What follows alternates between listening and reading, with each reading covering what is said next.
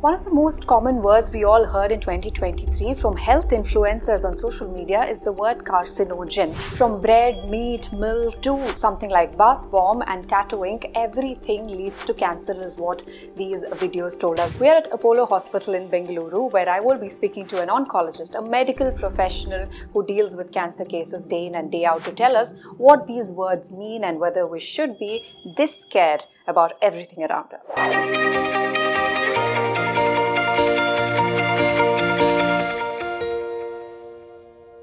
What exactly do we need to understand when we hear the word carcinogen? As far as cancer is concerned, they are all risk factors. So there's nothing that's an absolute cause of cancer. Okay. So there are various risk factors, and higher the risk factors, the longer the exposure to any particular risk factor, and with higher intensity, the more likelihood of causing cancer. Okay. Now, when we talk about carcinogens, when you look at a WHO classification of carcinogens, there are about 1,000 molecules that exist. But they classify carcinogens based on the strength of evidence available in humans, not so much in terms of the dangerous levels, like one compared to the other. I've also heard terms like carcinogen group 1, group 2, 2A, 2B, group 3. For a common person, I have absolutely no idea what these mean. Fair enough. So WHO has a body called IARC, or International Association of Research on Cancer. Now they classify carcinogens into 4 groups. Group A, Group B, Group C and Group D. Group D are ones that definitely does not cause cancer, and we're going to leave that out. So Group C is what we say about that there's a possible link. When we say about possible link, it means that there may be some evidence, but the evidence does not exist in humans. So that's the kind of the Group 3 category. Then you have the Group 2 category. And Group 2 category is split into Group 2A and 2B. And in 2B it says that there's a probable link in humans, not definite but probable link. And you have the 2B, which is there is some link but not with humans but in animal studies.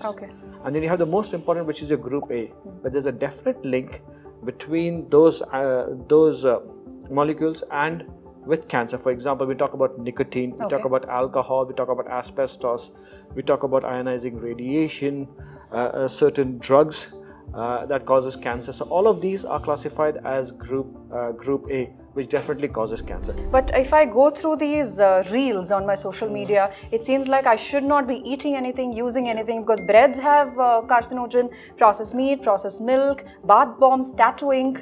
The list goes on. So all of these may have some chemicals that may have some evidence of a carcinogenicity either in humans or animals or non-human animal studies. But WHO does not specify as to what is the dosage of exposure that is required to cause cancer. Just because a molecule is a carcinogen does not mean that it is going to cause cancer. It just depends upon the amount of exposure. For example, when you take about, say, a Group A, you have, of course, nicotine and you have processed meat. Now, what WHO is saying is there's sufficient evidence that they may cause cancer in humans.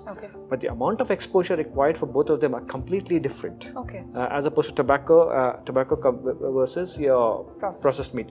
And you look at a Group 3, the third level group, you have things like tea, coffee in them.